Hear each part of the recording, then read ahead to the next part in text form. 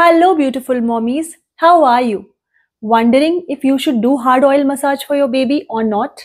So, let me tell you, mommies, if you see a massage lady or a family member doing hard oil massage for your baby, please stop it right there. It's absolutely unnecessary and can even harm baby's delicate skin and bones. Please note that pinching a baby's nose is not going to change the shape of the nose. Putting pressure on the baby's delicate body is not going to make the baby grow faster. Babies' features are God gifted and they will remain the same.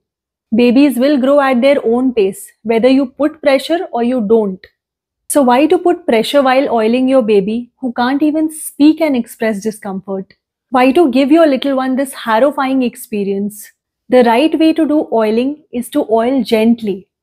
Please make sure that your baby is comfortable and the oiling process gives your baby relaxation, which it is actually supposed to give.